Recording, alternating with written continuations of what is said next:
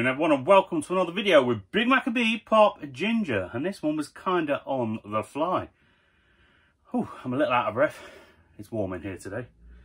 Just happened to find that the Carboots had restarted today. My local one's A47 and Croft here in Leicestershire, and I figured might as well go and have a little look, see what's good. I don't normally get up before dinner, so getting up at 7 in the morning, it was the only option. And I got some beautiful options here. Some absolutely fantastic deals. Cannot complain. So without further ado, after a little sippy sip, let's get into them. Because Carboots, you never know, once in a while you'll find an absolutely stellar option. I think one of the best things I've ever found was a bag full of comic books. Cost 15 quid for about, there was about 100 odd in there. And I sold a load of them off for about 20 quid. And one of the best things in there, which I think I mentioned in a previous video, was an Amazing Spider-Man 300, first appearance of Venom. Not in the greatest condition, but still worth a nice little chunk. Right, that is not part of this. So the first couple of things that I ended up picking up, these are just gifts for my nephews. So just something nice and cheap, a nice little dinosaur shaped RC car. Got a little one, about 5-year-old, he'll enjoy that. Followed by a couple of these cool little figures. These were supposed to be £3 each, but they did me 2 for a £5, because one of my nephews had an accident recently and split his wig. So I'll give him a couple of these Fortnite figures that he's a fan of, just to make him feel a bit better. I don't think £5 for a 2, it's a cheap and cheerful gift. What more can I ask for? So let's get on to the other goodies now. Another thing, £3 each, but I managed to get 2 for a £5, was a couple of Q-Figs. These ones, Loot Crate exclusives, both of them. The first one being this here, what was that, silver or grey Deadpool. Give you a little look-see at the back of the box too. Like I said, this was supposed to be £3 each, but I got 2 for a £5, so I picked up the Deadpool.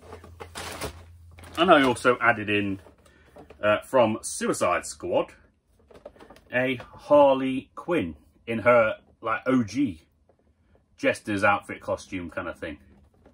I'm guessing that was another version on the back, is the movie version of Harley Quinn. Boxes are in pretty decent nick, little bash here and there, but cheap and cheerful, can't complain. Next thing I picked up, just because I hadn't played it before, but I wanted to, cheap and cheerful, brand new for 7 quid, was just a copy of Dead Rising 3. I like mixing it up, playing some killing games, shooting games, whatnot, once in a while, when I have time from work. Figure something like that. Cheap and cheerful, something fun to work with. The next little items I picked up, some reading material. For £1, I got The Avengers. And that was from the Mightiest Heroes Marvel run. I think this was a few years ago now. It says 2014 on the back, so I'm guessing probably around 2014 when they released this one. Some pretty good looking graphics, all different styles in there. It's like OG original Avengers style, as you can see from the older artistics. Some of the newer style, you know, a little bit of a mix. Figure for £1. Can't say no, that's book 24 of that run. Figure, can't complain at that. Next ones, I paid 4 quid total for these 3 books, titled Username Uprising, Username Eevee, and Username Regenerated.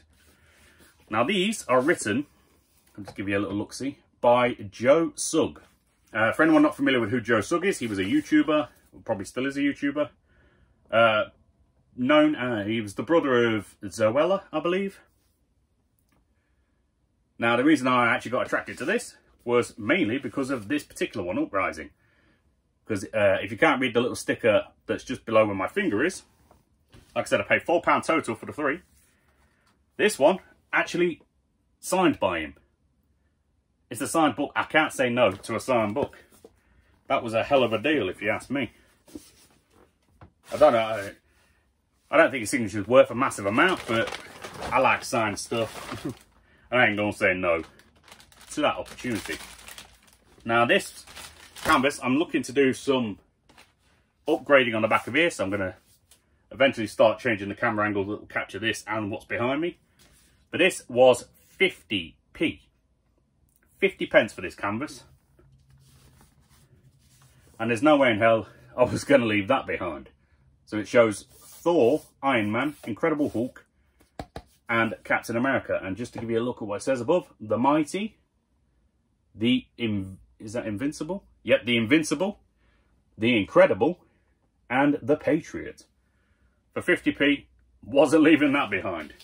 It has a couple little scuffs on it, but once it's hung up, you won't even notice. And the final thing, this cost me £10 for 3. This is also going to be part of my display back here, along with that metal Superman sign. Ooh, let me get it the right way around. Is 3 canvases with Superman covers on. So we have OG. This one here is, what's that, number 300? I've got to look at the front. Cover up for number 300 and one for number 233. 3 canvases for a tenner, brand new. They look brand new. I'm not seeing any damage, any wear or anything. I couldn't pass up an opportunity like that. Cheap and cheerful way to jazz up everything that I've got back here.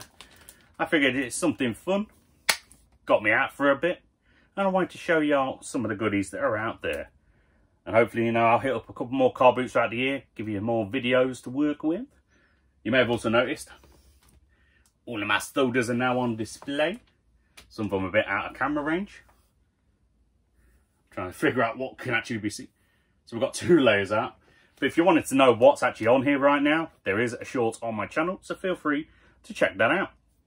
But that was everything I had for you on that one, folks, on this nice, warm, lovely day. So until next time, stay safe, have a good day, and of course, live that pop fanatic life. I'll see you in a bit.